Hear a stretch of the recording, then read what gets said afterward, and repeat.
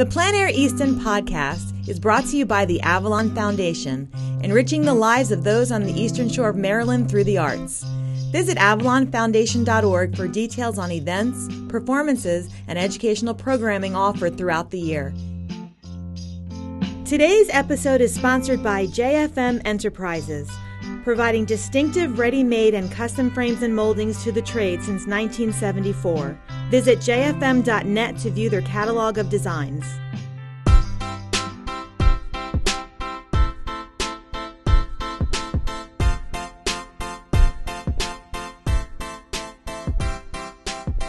Let's just say we hope all of our podcasts go like this year, and they're so much better than last year's podcasts. And this year's better than last year. Always striving for improvement. I thought last year was pretty spectacular, but yeah, right. I'll take we it. can do better. Yes, we can do better. We can always strive for better. If you were on last year's podcast, it has nothing to do with you. It has everything to do with us. So, we're still working out the kinks. Yes, every day, of every second of my life. I'm being reprimanded.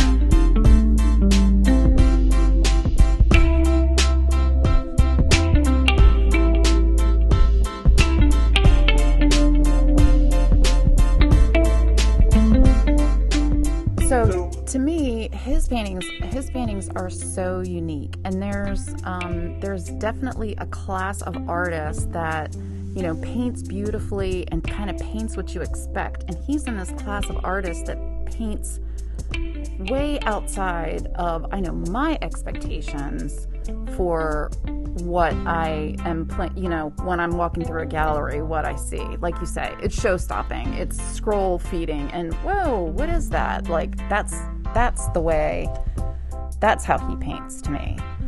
Does anyone want to take a guess at what artist we're talking about? Welcome back to the Plein Air Easton Podcast. I'm Tim Wagon with Marie Nuthall. And we are talking with artist Lon Brauer via Skype. Thanks for listening, everyone. Thank you.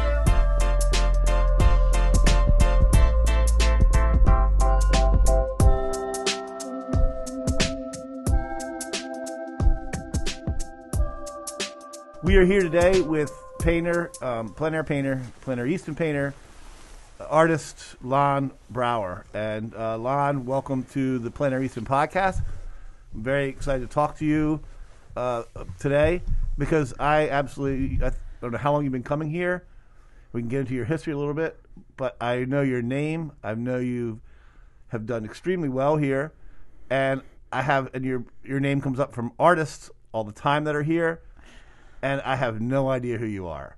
So we need to change that. How does that make you feel, Lon? It feels really, really good. But I run in circles sometimes. So hey, it's great to be on here. I've listened to a bunch of your podcasts. I've been working on a new studio space lately, and so I got to have something going. I've been listening to all the podcasts, so I think I'm caught up. So and you guys have a lot of fun. There's a lot of podcasts out there that are interesting, but they're not fun, and you guys do a great job. Oh, thank you. Yeah. That's awesome. Thanks, Lon. We hope we can make this one fun for you. Yes. So, Lon, I'll just start out with this way. I think we want to get into your how you became where you are today in terms of your painting and anything else you wanted to talk about. But like the one thing that when haven't known who you were, and I'll be very honest with you, I've seen. I don't know if it's your girlfriend or your partner or your wife that has been at the Plein Air. I've seen her every year, and I always thought she was an artist. That's who I thought was an artist, that's because I saw her every year. She is an artist. She's just not a canvas paint artist, right? Right. Yeah. So well, that's interesting. So I need to carry her with me all the time. It sounds like so. Well, no, it's just she carries herself like when she looks like some people that I know around here that are artists. So I just kind of assumed that she was the artist. But the one thing I'll say is when I am scrolling through Facebook and I see one of your posts or I see one of your paintings, particularly your paintings, I am stopped in my tracks on the feed, and I'm like, who is that? And I'm like, there he is again, Lon Brauer. I don't know who this guy is, but I love this painting. And I want to get into your style or whatever. as we go, because I know Marie has a couple questions here. But how did you get going on this? How did this come about for you, Lon? And how did you become a painter? Well, I like so many people, I started out as a kid, and I did a lot of drawing and painting and that sort of thing. But my dad was a pharmacist, and I was the firstborn of four, so that was my track. I was going to be a pharmacist, and I was good at chemistry, but I didn't understand it, and I was going to kill somebody if I ended up as a pharmacist somewhere. So, but I always liked art and got into that, and went through school here in St. Louis. I live in Granite City, which is across the river from St. Louis. And I went to Washington University and, got a degree in painting. And when I got out of school, I needed a job desperately, and I didn't really want to leave the area. So I landed a gig with a studio photography, a photography studio, and doing advertising and that sort of thing. And I ended up doing that for about 30 years, even though it was just going to be started out as a part-time thing. But, and things started changing around 2000, when things went digital. And I first said I would never do that because I was shooting film, shooting with large view cameras. Yeah. And, and then I had one of my good clients call me and said, we're doing a catalog. We got 700 shots, and we want to do it digital. Can you do that? So I made some calls, and there we are. So. I'm sorry. So how did the digital? How did that come about? You digitally. What were you doing digitally? Shooting pictures? Well, we went from film to digital, and it happened. And you hated digital. I didn't hate it. It's just that I was going to have to get a new computer. I was going to have to learn. I was going to have to learn Photoshop. There was a lot of things I was going to have to learn, and I was thinking, I don't want to do that. On the other hand, I ended up doing it, and it wasn't that bad. So, yeah, I'm not a Luddite, but I do drag my feet when it comes to technology. So, but the business changed because the needs of photographers changed. They clients didn't need it as much as they did in the 80s and 90s.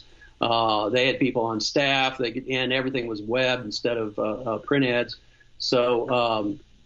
On web, your images didn't have to be quite as good, and it was volume over quality, and anyway, and budgets changed. So it was at that time I thought, if I'm going to be a painter, which is what I really want to do, this is the time to jump into it. So I got back into painting, and I think it was around 2010. A client of mine called and said. There's an event, something called Plein Air going on at one of the wineries just west of St. Louis. Would you go out there and take some shots? And so I went out there, and there were people scattered all over the hillside. Some were standing, some were sitting, some had dogs with them, some had their kids.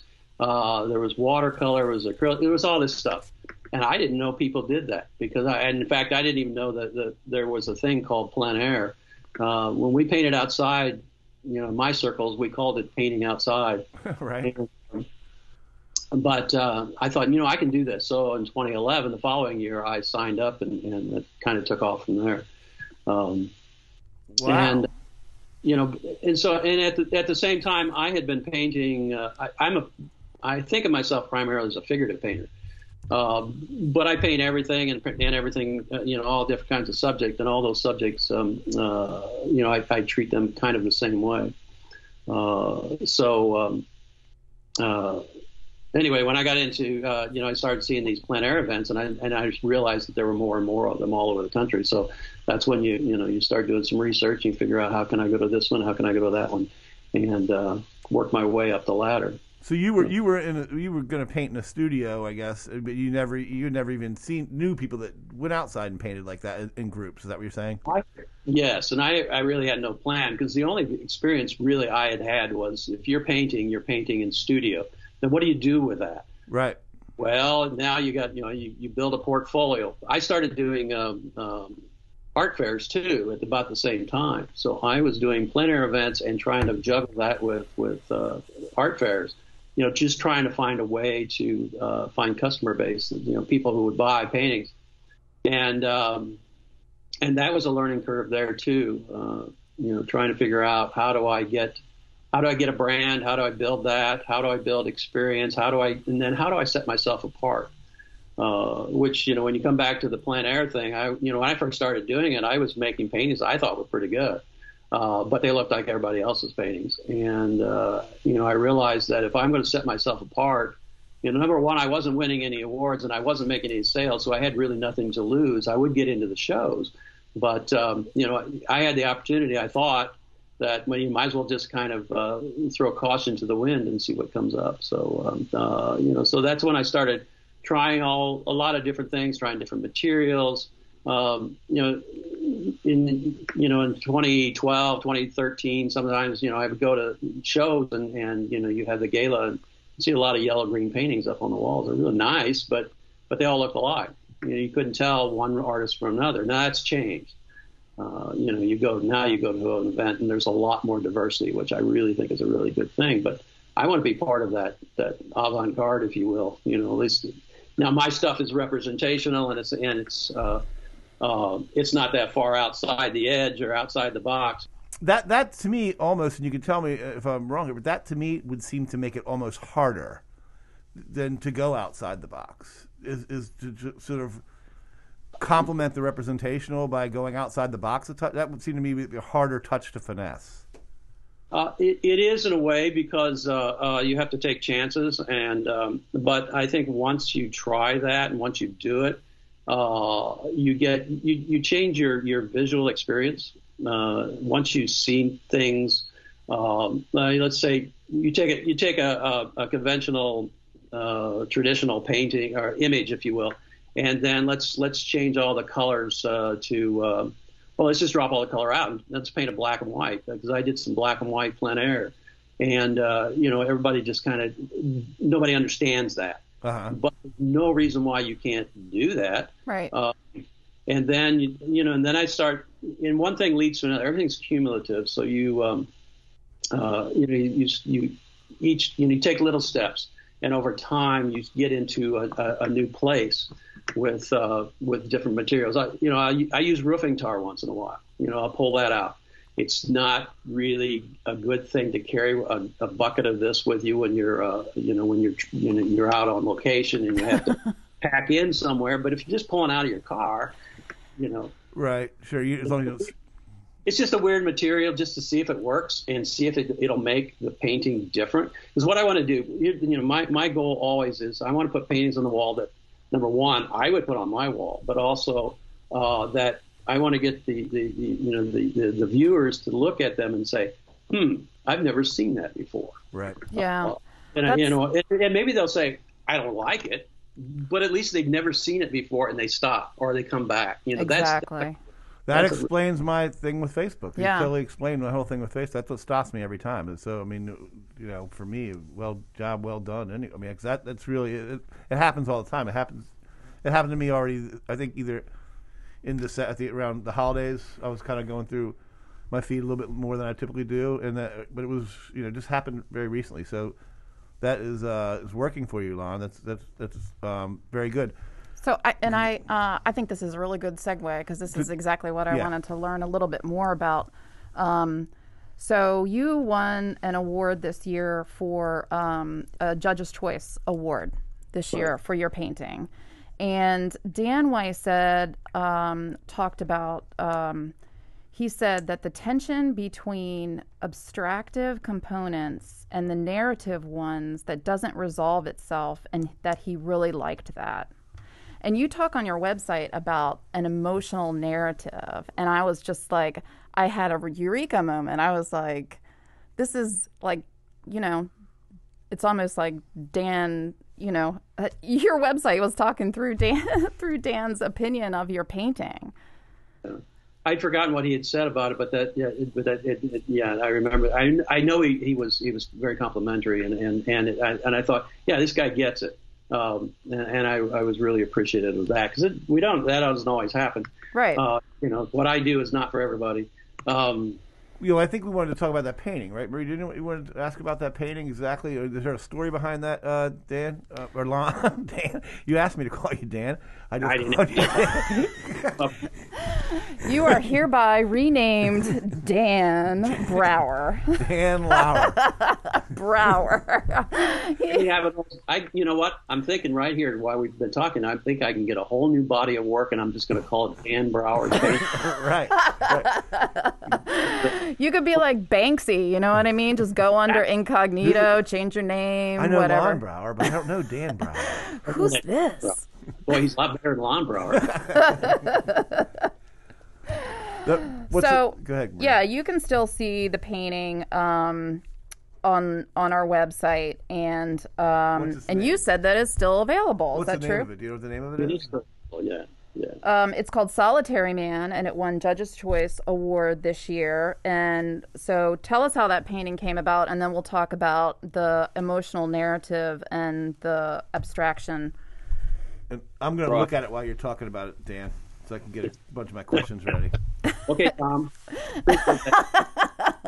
We're all going by different names today. Yeah. Did I call him Dan again? He called you Tom. Okay, good, perfect. Down. It's Lon. I know. Keep it. Okay, so we stayed this last summer. We stayed with a couple near Whitman. I guess it's over by Whitman. Yes. I think when we first got there, they were setting us up, and they said, "Anything you need?" And I said, "Well," and I was talking to Mark, the husband of the couple, and I said, here's kind of what I have planned to do. And I like to do figurative stuff, and they have this Waterman Award, and I'd really like to do something. I know you're a waterman. Maybe I'd like to do something with you. I don't know. And he said, "Hey, you want to go on the boat?" And I said, "I don't know what that means." So we thought about it. He said, "If you want to go on the boat any day this week, just let me know." So I thought about it a little bit. So I said, "Yeah, I think that would be interesting to do." And I approached him again. He said, "Yeah, let's go on Monday." He said, I said, "How many people are on the boat?" And he said, "Just me." I said, "Okay." And I said, "So when do we leave, and what are the logistics?" He said, "I get up at 3:30 in the morning." Yeah, I knew that was coming. We'll be down Tillman Island at 4, and we'll get on the boat, and we will be on the water until 1 o'clock, because they have a certain length of time they can be on the water, and then they have to get off.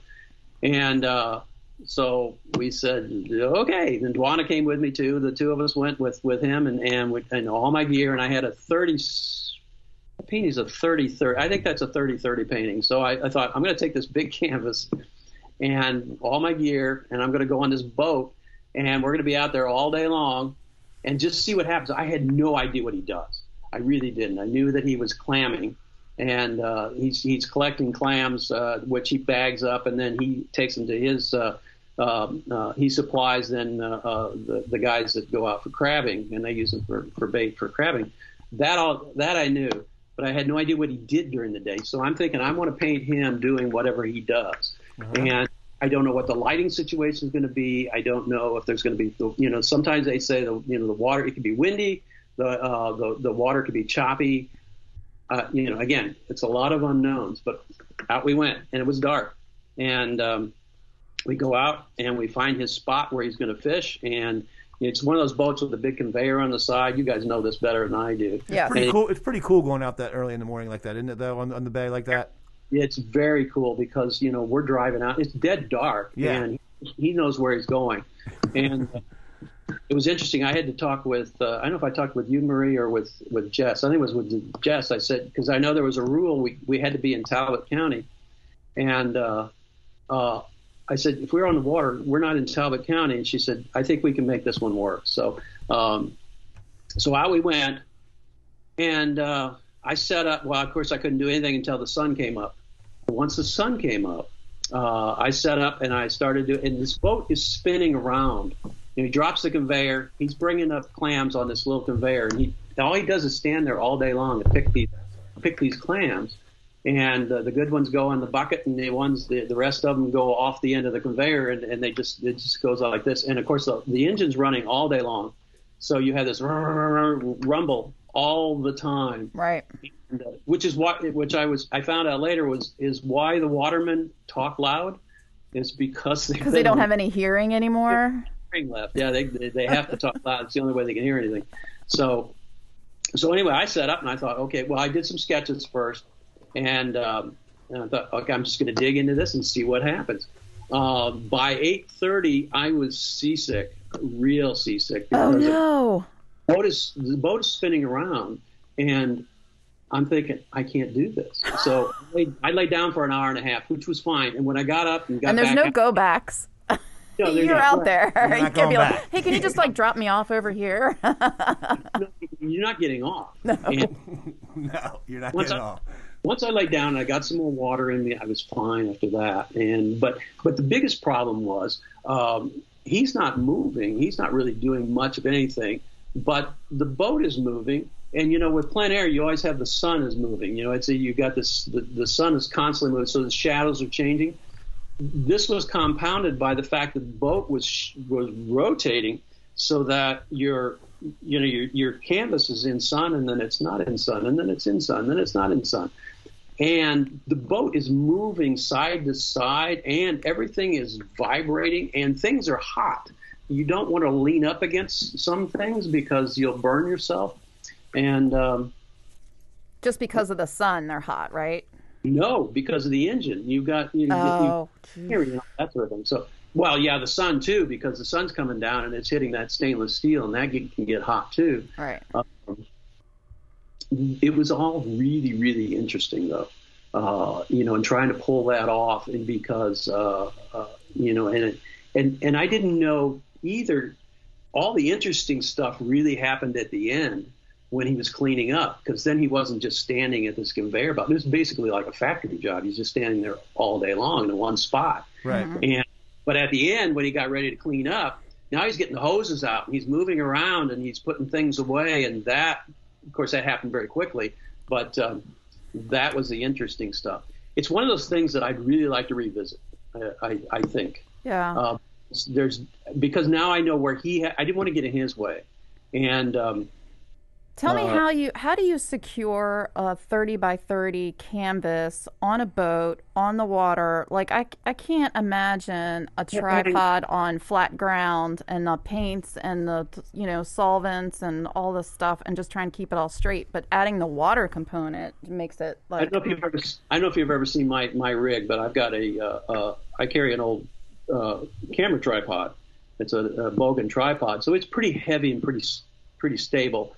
But as soon as you put a big canvas on there, basically you're making a sail. You're on a boat, so it's on a boat. That's all we ever hear around here from Al Bond, our CEO and executive director. He's like, well, you're making a sail out of it now. You're making a sail. Best thing to do is pop holes in it, but that doesn't work. That's right. That would really be out of the box. It was really just hanging on to stuff and wedging things and trying to just keep everything. And I've been in situations too with big wind where it's interesting. I was down in Florida last spring, and I was painting Duana laying on the beach. I had this idea of her laying on a beach towel, and the one day I had left to do it.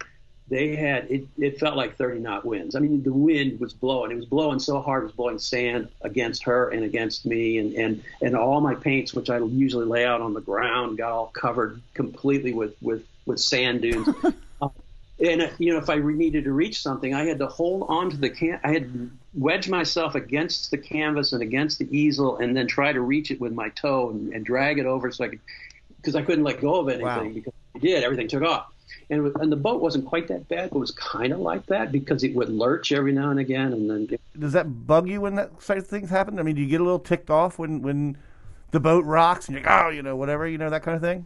Tim, everything bugs me. When I'm outside, it's the stupidest thing to go outside and paint because there's just so many variables. I mean, people talk about enjoying the outside. I enjoy the outside, but when I'm painting, it's a battle, and I do enjoy it. Don't get me wrong. I get. That's what I was asking about. At that battle, at that moment when you're like putting this painting on. I do, but it's like because we have all these little compromises that have to be made, and you think, okay, I got to figure out how to do this. I can't do it the way I would like to do it, so now I got to figure another way to do it. And I think that, and then be able to come to that conclusion, I think is really kind of a. I know it's kind of a badge of doing this sort of thing. I think part of the reason why I wanted to paint on the boat was to put myself in that kind of situation. What kinds of unknowns will happen? What kind of variables? and how can I get myself out of that mess? And I don't know if that answered your question or not. Talk about emotional narrative. Like, what emotional narrative comes through in a painting like that on a boat? Well, yeah, I mean, I don't know. If you take a look at the painting, I guess it's on our website. You should definitely take a look at it. PleinAirEaston.com. It's a really good. The one thing I notice is the column of the boat almost looks like it was like could be a column on a house, and that one, but the other one's not really there, but there's one that's there. So, and then the look on his face, and again the way the profile of the guy, you can tell there's definitely some good figure stuff in there for something that's being done in 2 hours, I guess, or however long it took. So, I was out there for 8 hours. It was 9 hours. So, right. But here's the thing. It's all of us who do this and have done it for a long time, we rely on memory a lot. You think that we go out and we set up in front of something and then we paint that thing and there it is. We look at it, we paint it, we look at it, we paint it. We do, but we're also relying on all the paintings we've done in the past. And, to do a figure doing something and make it believable, you got to know what a figure looks like. You've got to have, and the fellow Mark, that doesn't really look like him. It's kind of like him, but it wasn't meant to be a portrait of him. If I really wanted to make it look like him, that'd be a little different game. Sure. I wasn't really concerned about it. I just want to make it look like it's a human. And, it doesn't have to be right. It just has to be believable. Well, and I think that's what I enjoy so much about your painting, Lon, too, is a lot of it is suggestive. Like you're suggesting that there's, you can get from looking at it that it is a man, that it is a man working. But when you start adding in all the, like you said, the outside elements and the mosquitoes and, the heat in Easton, or, starting to add in more difficult things, painting on boats, painting, suspended from cables, you know what I mean? Like, I'm the type of person that I would shy away from that, but you definitely sound like you're in for whatever shows up. I think that's the adventure of it. For me, anyway, the first adventure is, of course, you've got to take everything that you use in the studio and try to condense it down into a box and carry it with you out in the field. So you're going to be limited, and that kind of plays back to my days of photography when I go on location. You had to carry stuff with you, and if you didn't have something, you forgot something, which I invariably did. How do you make do? You had to MacGyver it. Yeah, how do you MacGyver it? Exactly. I've done that too. I mean, and it even happens in painting where I don't have something that I have to make do. And with painting, it's a lot easier because, particularly the way I paint, if I have to paint the whole thing with a stick, I can do that because I can find a stick and make it work. So I really kind of enjoy that. I was in Texas several years ago, and it's in October, and that's just as they're picking all the cotton down there, all the cotton fields, and some of the cotton fields are still full. Well, a cotton plant is only about knee high. Right. So if you paint a cotton field, it looks like it's been snowed on. Well, that's interesting, I suppose, but you see so many of those. And I thought, what I want to do? I want to see one of these cotton plants, and I want to see what it looks like from a worm's eye view. So what I did was I set my easel up and set my panel down low right on the ground, and then I laid down on the ground. It's dry in Texas. You can do that. And laid right down on the ground so that my head is actually on the ground so I can look up to this cotton plant, which made it monumental. And then in the background behind that, then you had the field. So it was just an idea of how can I show cotton plant and cotton field in a different way. I thought it was fun. It was interesting. One of the other artists said, you put a mirror down by your foot. And I said, yeah, I know, but laying down in the dirt makes a better story. Right. Yeah. Right. Sure. Is that part of my branding? I don't know. Yeah, maybe so. I've got paint all over my pants, and I love to be able to just feel like I'm digging into it, and see what happens. Well, and I think that comes through too. And Lon, about this branding, you keep you've mentioned a couple times. You have some ideas on that? I think for me anyway. I talked about a little bit about doing art fairs. It was the same kind of situation. You need to set yourself apart some way. At least I feel I do anyway. I want people to go in and say, okay, and when they see my stuff, they say, oh, that's, maybe they don't know who it is, but at least they know it's different from all the others. And that is not only style and materials, but there's also when people buy paintings, they're not just buying paintings; they're also buying the artist as well. And I think so. Tied to that is your reputation and your personality, and it's that whole package. And I think it happens as you go along, particularly if you're working the circuit. It's going to happen anyway. Some people are known as quiet folks. Some people are a little more outside the box, and people. Some are very traditional. Everybody kind of has a brand, I guess. You kind of know. If you mention a name, somebody who's been painting out there quite a bit, you usually know what kind of work they do, and you kind of have a sense of them and what what kind of hat they wear and all this kind of stuff. So I just think it's just part of it. Well, that's true for you too, because definitely when you say his name correctly, Lon Brauer. Yeah, I'm going to try and hit it just right. There are definitely images that come to Lon's painting. Yeah, no, definitely, for sure. Marie, what was the other thing you wanted to hit on here? We talked about the choreography of a painting. Yes. Mm-hmm. What is that? I've never heard that before. Well, when I first started doing this, I did like so many. I'd get in the car and I'd drive around until I saw something I wanted to paint, and I'd stop, get everything out, paint it, and put it back in the car, and then go back to the next one. And as I've gotten along, particularly in the last year and a half, or last 2 years, I suppose, last 2 seasons, I've wanted to think about. I used to do quantity over quality. Well, I don't know if it's quantity over quality, but it's quantity for sure. The first time I did Door County, I did 21 paintings. It was just cranking them out, because I paint fast anyway. But crank. Now some of them were good, some of them were not so good, some of them were really good. But as I go along, I'm thinking I want to spend a little bit more time figuring out what I want to do and how I want to do it, really thinking about what is it I'm trying to say. I'm just not making product, but I really want to have a little bit more control on that, which means I still do about 14 paintings and I still work fast, but it's just a different approach in how I handle it. For instance, this time I had already kind of I had no idea what I was going to find on that boat, but I kind of had an idea there was going to be a guy in a boat somewhere. And a couple years ago, 2-3 years ago, I had there's an old Victorian house down in Tillman Island, and I wanted to paint that because at about 5:30, 6 o'clock, the sun goes down behind the trees and it casts a shadow. So the top half of that house it's White House, and the top half of that house is white, and the bottom half is in purple shadow. And I really wanted to paint that house. And then I thought, you know what? It needs something else. And it needs maybe, I don't know, an old car. And I thought, where am I going to get an old car? Well, if you go back up to, I don't know if it was in Oxford or St. Michael. I don't think you have to go far to find an old car around here. No, there was a museum, and I don't know if it's still there or not, that had an old car museum. And I think it's, you know what I'm talking about? Yes. Mm-hmm. Yeah. It's about 2 miles up the road. So I went up there and I thought, well, maybe they'll have a Model A or a Model T. Yes, they did. It was inside. And I thought, okay, I don't really want to do that.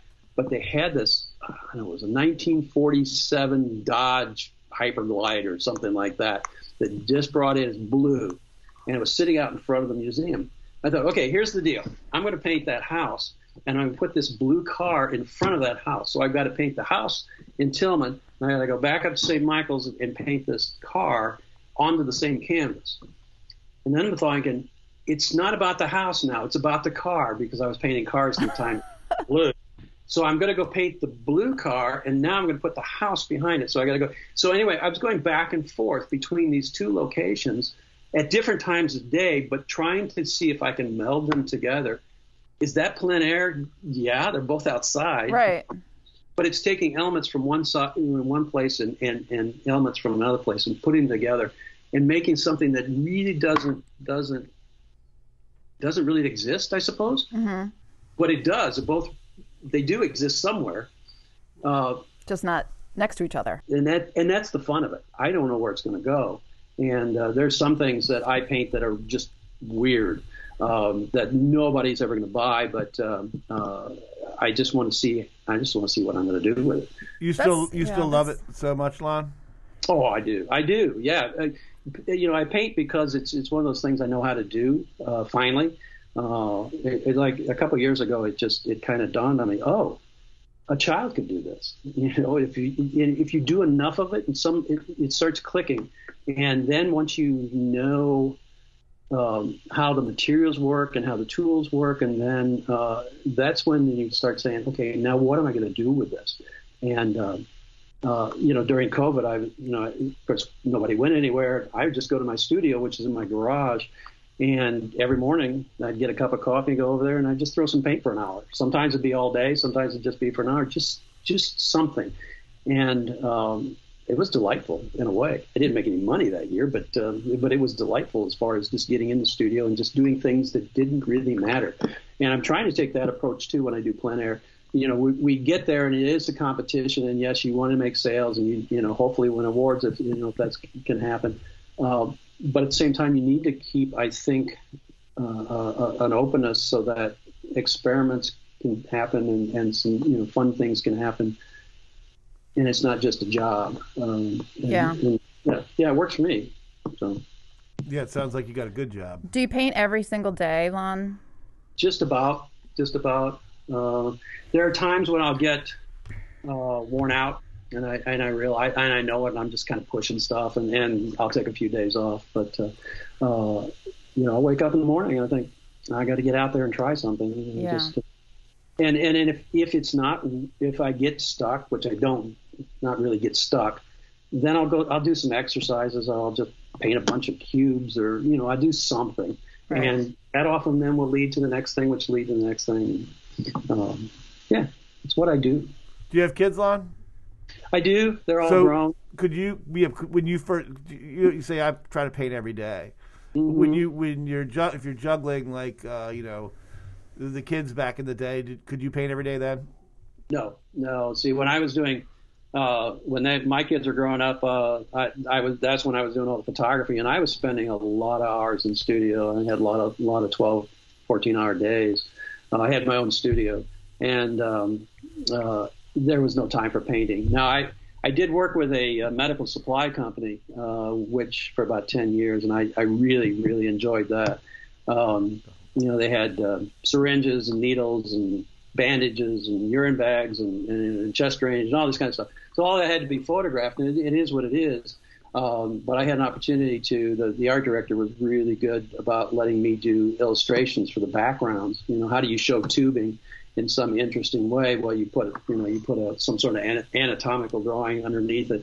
So that kind of kept a hand in it. But as far as I just really didn't do it for a long time. Mm-hmm. So when I was painting again, I really had to learn the language all over again. I think that's a good place here. When you talked about, you could teach a child to do this type of work, you always see on... you could teach... Not this type of work, a child could do it, yes. It's just got me thinking, were there any... you always see on 60 Minutes the child prodigy piano player, the child prodigy violin player segments or whatever. Do we have a child, painter or whatever that's a prodigy? Just kind of got me going on that idea. Marie, I think that we're going to get ready to wrap this up. Do you have anything else for Lon? I have rapid fire questions. Go ahead, rapid fire. Here we go. Rapid fire. 1, 2, 3. Rapid fire. Lon, movies or live Broadway shows? Oh golly, movies. Movies. Dawn or dusk? Oh golly, dawn. Favorite city in the world besides the one that you live in, and I'm not baiting you, so don't say Easton if you don't feel like you like it. The big city of Easton is my favorite city in the world. Yes, Easton is my favorite. What a city. Cities I've been to, golly, I don't know. I'm not crazy about cities. I like smaller towns. Ward, Colorado. Tiny little town. A friend lives there. It's the middle of nowhere. Maybe it'll become a city now. We put on a Plein Air podcast. Maybe we'll start moving to Ward. We might go interview some residents of Ward, Colorado. Sure. Rapid fire? Tell what favorite... are you a candy eater? That was slow fire. Sorry. But if I did, Werther's. I like Werther's. You know, the candy. What about Reese's? Reese's peanut butter cups. No, I don't like No, I don't like Reese's. Oh there my! You go. What about retro? Cut that out. What about retro candy, like a candy that takes you back to your childhood? Whorehound drops. Do you know Whorehound? Oh my gosh! Yeah, I remember that. Yeah, at the drugstore, Whorehound drops. Climb a mountain or jump from a plane? Oh, I'll climb a mountain any day. Nice. Easy one. All right, and the last one, a country you'd be okay never visiting in your life. Ooh. No.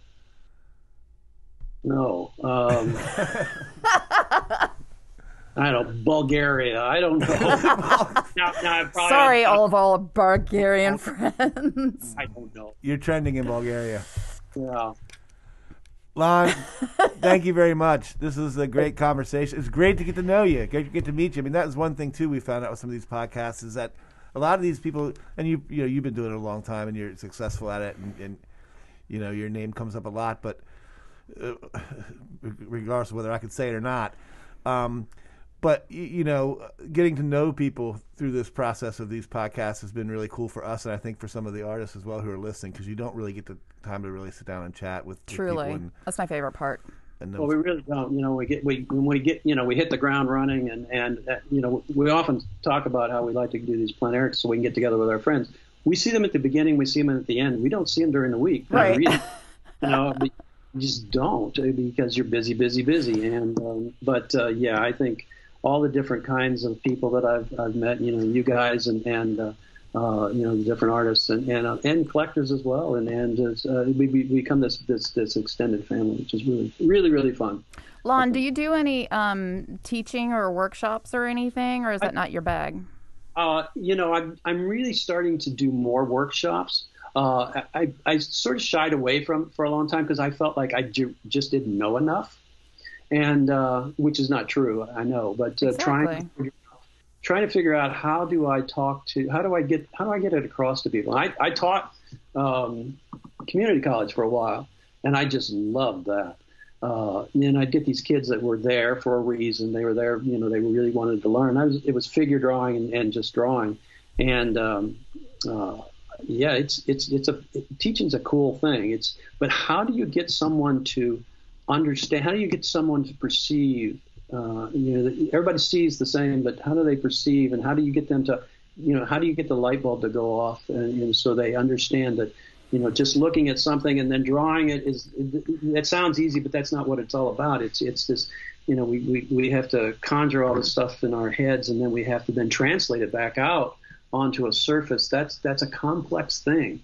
And once you make that connection with a student, then they just take off, and you can tell when it happens. It's amazing. There's light, there's music, and everything. So, to answer your question, I'm trying to do more workshops because I think I always learn something from it, and people who take my workshops seem to enjoy it. So, yes, absolutely. Yeah, and beat that. Yeah. Lon, it has been great talking with you.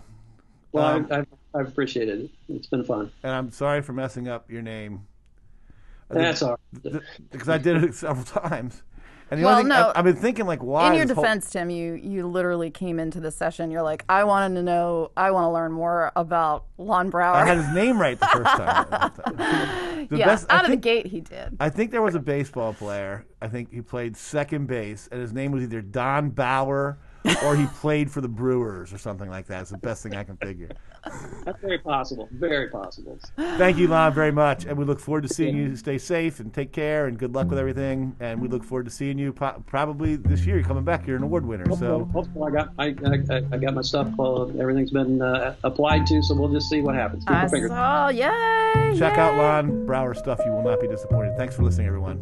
This is the Plein Air Easton Podcast.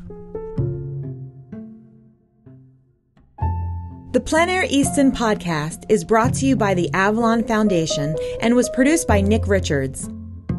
Our theme music was generously provided by Blue Dot Sessions, with additional episode music by Poddington Bear. Remember to rate, comment, and subscribe. You can learn more about Plein Air Easton at pleinaireaston.com.